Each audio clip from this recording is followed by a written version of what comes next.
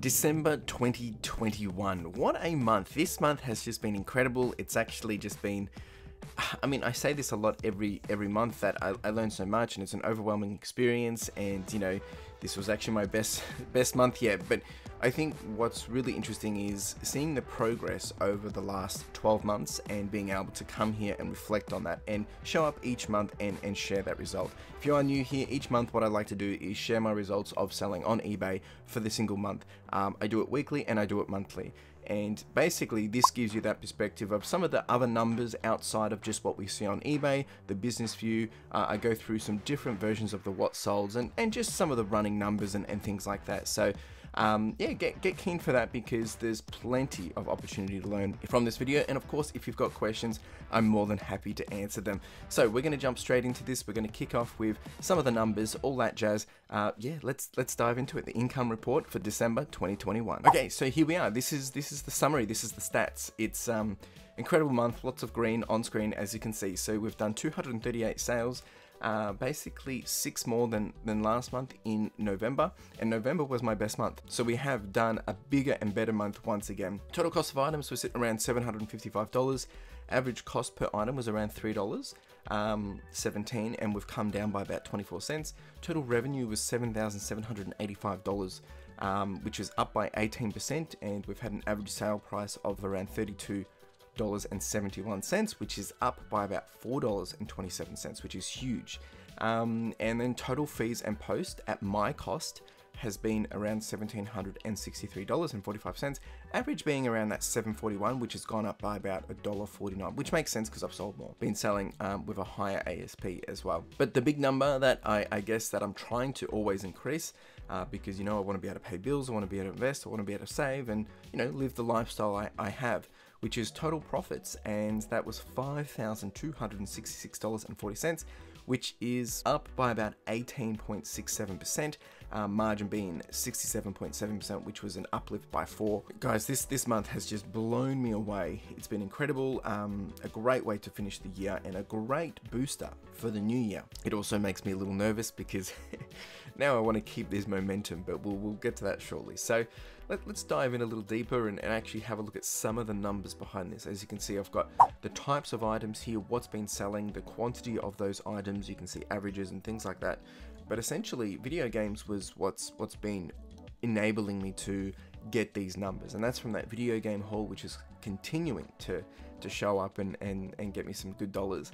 But then DVDs and videos, which, you know, surprisingly, I did 52 of them, and they've brought in $823. Now they've taken a little while to do because, you know, they're small and you have to package them into the little envelopes, so they're not actually that quick to package. But they've done well. Books have actually come in less amount of items sold, but they have done a greater revenue. And then toys being less again, and about $500. So they're the 4 top categories. And I'm going to be doing a video later breaking down the items that have been selling, the items that continue to keep selling and things like that. And you can start to see a lot of it here, but I'll be doing it from a year perspective. So it's been great to be able to see what's working, what's not. All right, so the top 5 items sold. Now I wanted to change this slightly because a lot of the stuff that I've been selling has been the video game haul stuff, but I wanted to also show you the thrifted stuff as well, because I think a lot of you are still going out thrifting, and I want to do that too, but I also want to do more of this private collection haul kind of stuff. But as you can see, for the video game haul, the top 5 items out of that was a lot of consoles and some special edition stuff, right? You know, we've got a $500 sale, a $325, a $220, a $250, and a $200. So lots of profits there. But from a thrifted perspective, I wanted to show you can still find some pretty big bolo items. Like we had the Canon zoom lens, which I got for $5 and sold for $189. We had the vintage graphing calculator, which I got for $2.27 and sold it for $140. We had the Adventure Castle Kingdom from 1994. I got for $20 and sold it for $150. The video recorder, $2.27 into $115, and then the Lego Angry Birds from $2.79 into $100. So there's stuff out there, guys. There really is stuff out there. So I just wanted to share that, give that perspective, and of course, if you've got questions around this, more than happy to answer.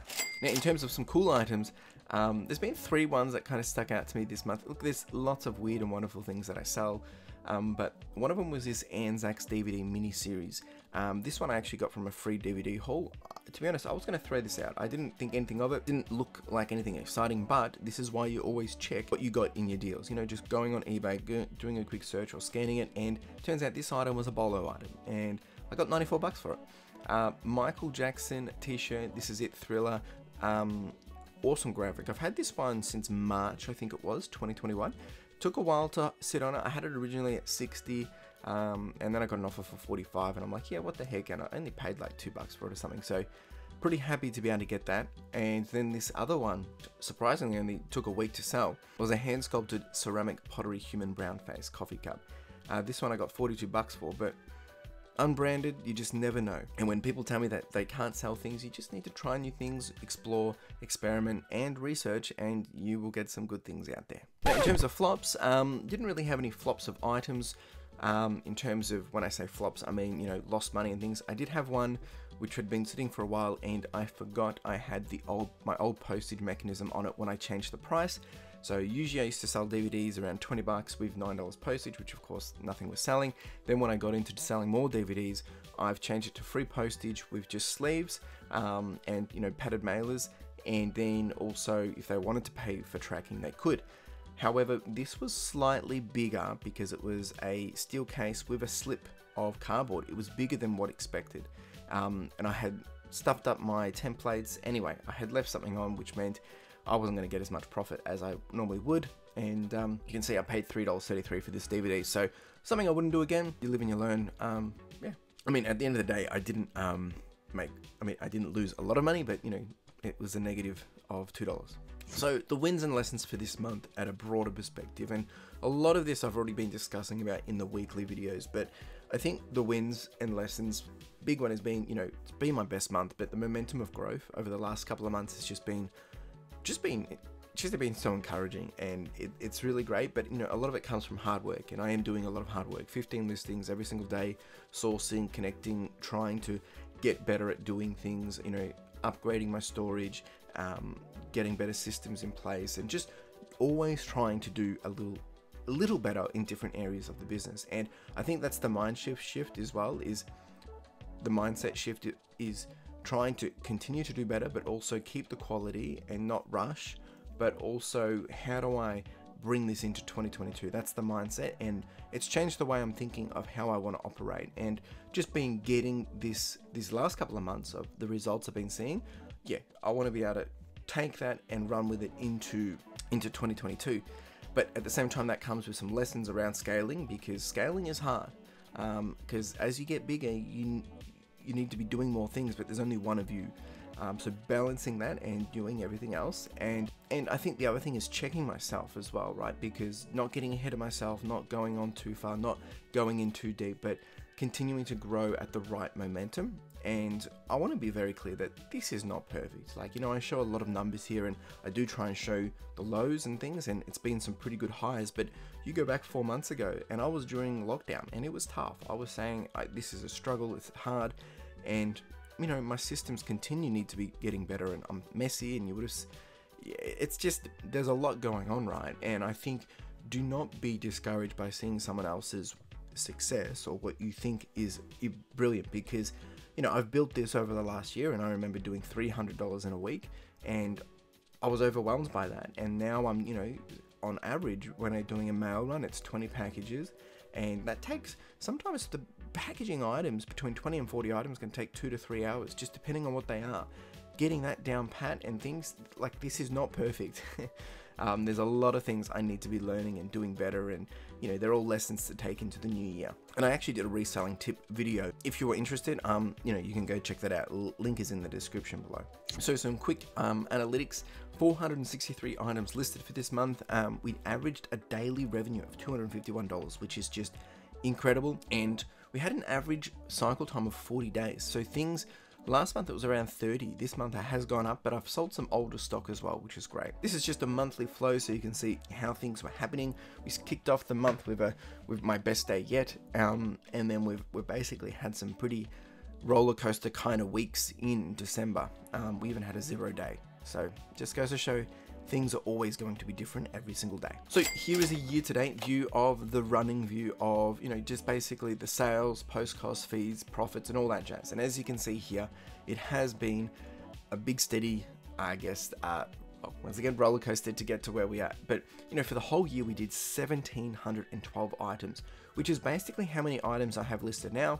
And we've come in with a revenue of $51,425 and profited $29,486. This is from January 11th all the way up until December 31st, 2021. So lots of numbers here. If you've got questions, more than happy to answer. And this is a visual view of that. So you can see we've really climbed, and then we've finally hit a peak, and then we dipped, and then we hit another couple of peaks. So it's been some crazy, just crazy journey. But if you look at September, October, that's when we dropped down during lockdown. And then before that, we had our best month. And prior to that is when I was still learning.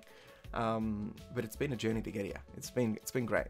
And you've come along for the journey, so thank you. All right, the next up, and I just want to be very clear that this is not advice. I'm no accountant or anything like that. This is just what I'm doing to operate and manage my business from an accounting view, from a business view. And I think this is very important to understand that, behind the eBay view, if you are operating at scale, even if you're not, there's going to be a level of cost that comes through, postage supplies, storage supplies, stationery, and just operating as a business. Now, I follow the profit first guide, in meaning when I get paid out by eBay, I like to, separate that income into OPEX, operating expenses, into profits, which is a quarterly dividend, owner's pay, and then tax as well. And this is just an example view from the profit first of what I've used for basically all the way up until December from FY22 perspective, so from July all the way to December.